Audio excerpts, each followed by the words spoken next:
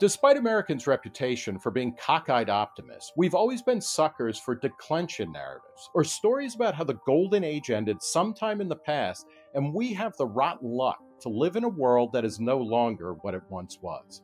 Donald Trump built a successful presidential campaign on making America great again, and his successor Joe Biden's Build Back Better slogan similarly harkens back to a more wholesome and idyllic past. We often hear of falling fertility rates, rising income inequality, and declining economic mobility. But these stories are either misleading or flat out wrong.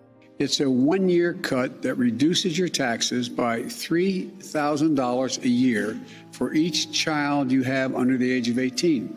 Both Democrats and Republicans are pushing for new subsidies for parents, attributing our historically low fertility rates to the cost of raising kids. Joe Biden's American Rescue Plan gives parents of toddlers as much as $3,600 annually for each child, and Josh Hawley wants to up that to $12,000, though only for married couples.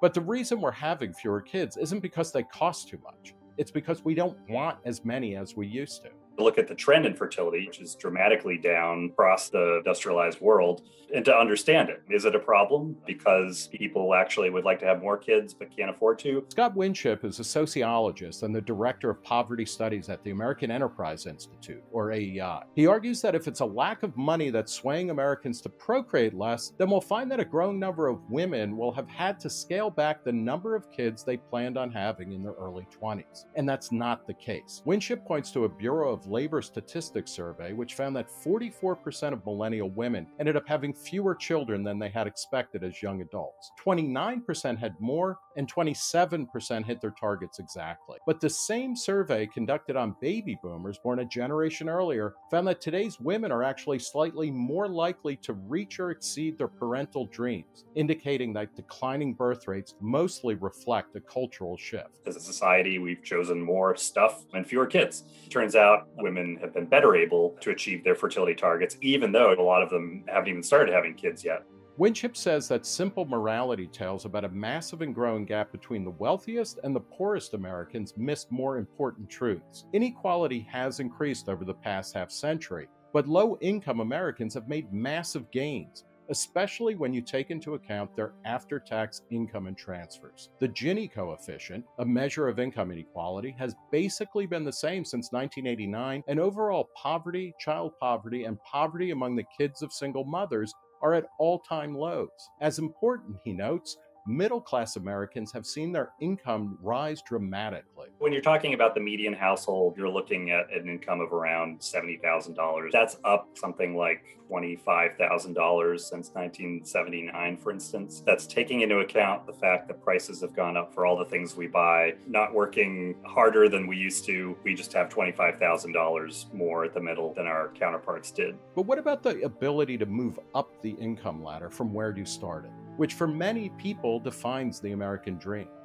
It's common to read headlines announcing that millennials are the first generation and will be poorer than their parents, and they comprise a new lost generation. These claims are flatly wrong, says Winship.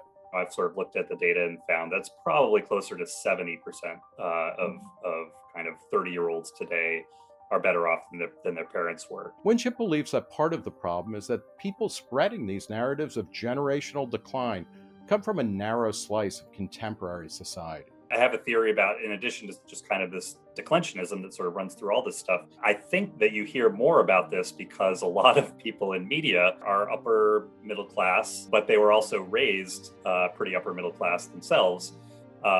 So there is downward mobility, and that is a thing. There are people who do worse than their parents. It's more likely if your parents were rich that you're going to do worse than them. Winship stresses that anything we do that slows down risk-taking and innovation is not only likely to hurt our long-term economic growth, but also increase demand for government policies that will save us, leaving us with the worst of two possible outcomes: a smaller economy and a bigger government.